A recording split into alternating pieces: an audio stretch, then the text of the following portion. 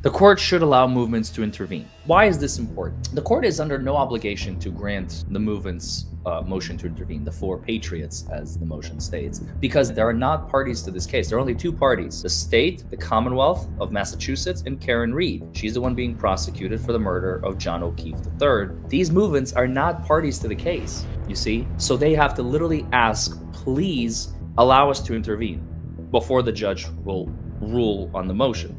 Because the judge can simply say, no, I'm not allowing you to intervene. Goodbye.